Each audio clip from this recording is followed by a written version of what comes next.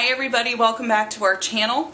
Today is 2 days after Easter and I'm going to show you how to make ham and bean soup with the leftover bone from your ham. So we're going to soak our beans first, I'll show you what to do, and then we'll get started. The first thing you want to do is open your beans, put them in some type of a strainer and pick through them to take out any ones that are split, discolored, or any stones that you may find. Once you get that done, rinse them off really well. I only used one package of the Great Northern beans and I have gone through and taken out all of the discolored ones. There were no rocks. And the recipe I'm using comes from the Oregon State Extension, and I will put that link in the description for you to be able to follow. I do not do any type of what is called rebel canning. I use strictly what has been tried and true and approved methods. So we're going to go ahead and rinse our beans. This recipe says to add water 2 inches over the beans in a large sauce pot. Bring it to a boil. Simmer it for 2 minutes. Remove it from the heat and then let it rest for an hour. So that is our soaking method that we're using, okay? Once your beans have soaked for the hour, you're going to want to drain them, rinse them off really well, and then put them back into your pot.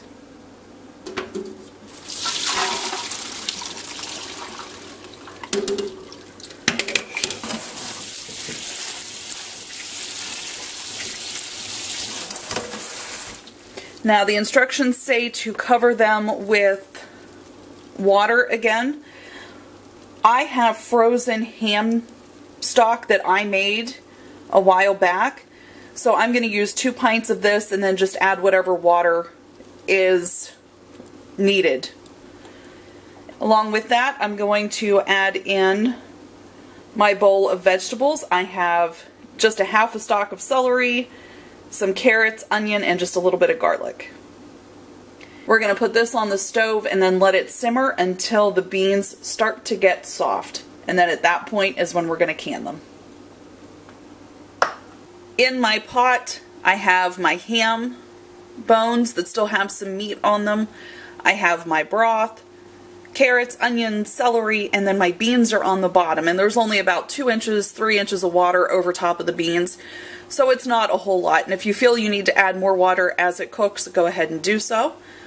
But we're going to turn this on and then let it simmer for approximately 2 hours.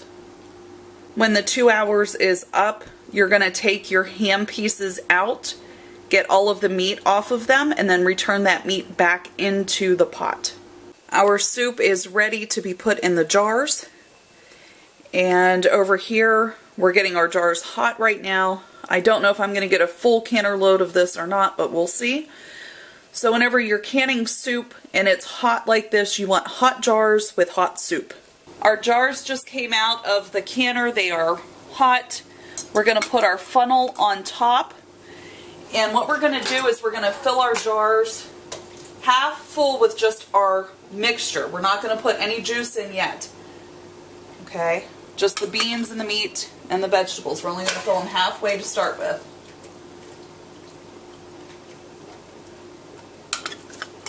This is the first time I have done this recipe, so we're going to see how many jars we get out of this. It'll be a good determinant to know if next time I need to double the recipe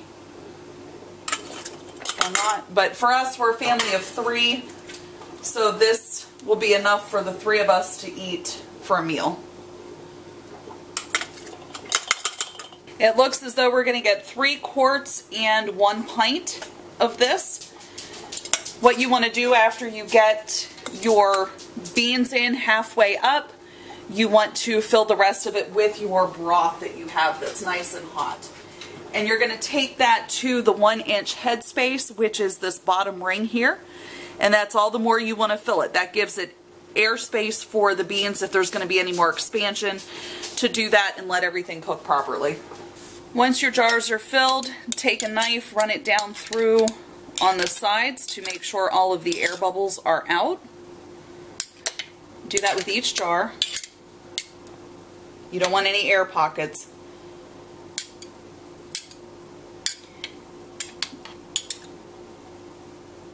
Now, since we are using a pint, we're still going to have to process this pint at the 90 minutes as well, because we're mixing batches.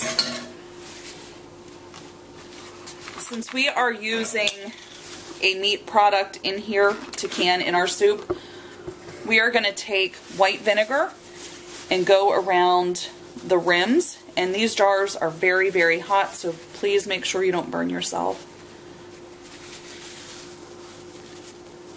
But you got to get all of that residue off of the edge here. Otherwise, you won't get a good seal. And you don't want to go through all this work to not get a good seal. Yeah, the ham in here leaves an oily residue, so you just want to make sure you get all that off.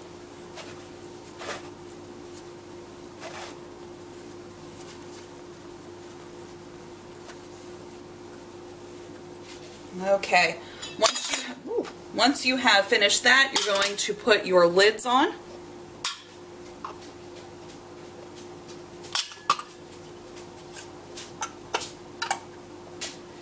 And then you're going to take your rings and just finger tight.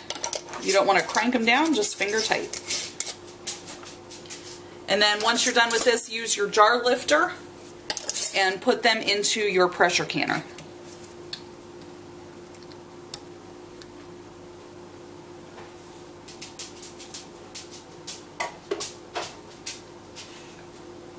My jars are in the canner. I have the appropriate amount of water in there along with the tray that goes on the bottom.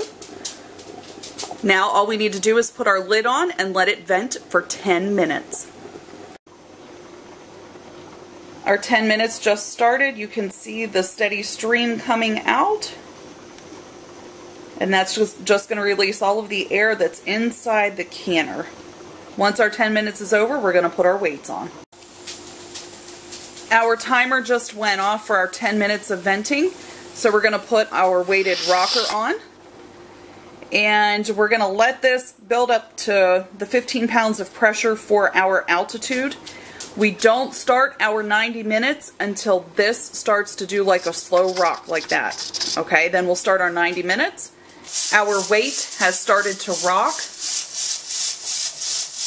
And we're going to wait till it just stops, so we're going to wait just a second till it gets back up to rocking again. Okay, so now we're going to set our timer for 90 minutes. Our timer just went off, so we're just going to turn the stove to the off position, and we're not going to touch anything. This has to completely cool down, and this right here has to be level with the pot. This piece is level with the pot, so that means we can now take off our weights. So we're just going to lift that straight up. Now it's time to take out our jars. These are our 4 jars of ham and bean soup, and we're going to let these sit for 24 hours and then we will put them on the shelf. So thank you for joining us today and have a great afternoon.